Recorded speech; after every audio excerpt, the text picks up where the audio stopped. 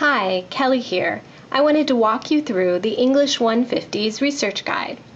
To get here, type in the URL http://guides.kellogg.edu/English 150s.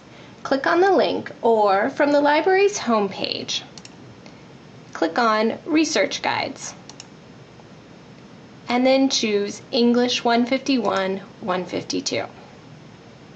This site is a website curated by us librarians that has lots of helpful links for this particular class.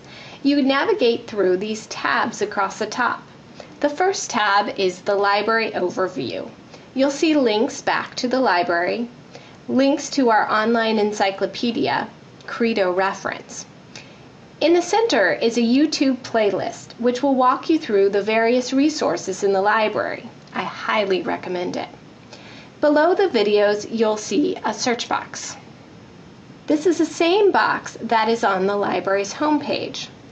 Through this one box, you can search through all the library's books, ebooks, articles, etc. Under my picture is the Research Help Now chat box. Typing in a question and your email will connect you to a live librarian 24/7. If the librarian who answers can't help you, we'll be in touch during business hours by email. You can also connect to the library via Facebook. Please like our page. I send random tips, news, different things about the library. The Books tab connects to our book catalog and has lots of helpful videos on how to find books, how to find ebooks, and books from other libraries across the state that can be delivered to KCC Library or your local library if they're part of the Michigan e-library system. The Articles tab has videos talking about the various types of articles you can find in our databases, as well as links to some of our most popular databases for this class. And if we don't have the article in full text that you really want, we can get it for you for free. It just takes some time.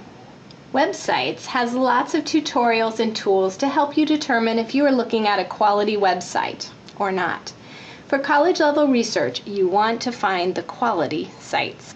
You've already seen the MLA tab, and some English 152 classes require specific resources, so I've collected these resources in the Class tab.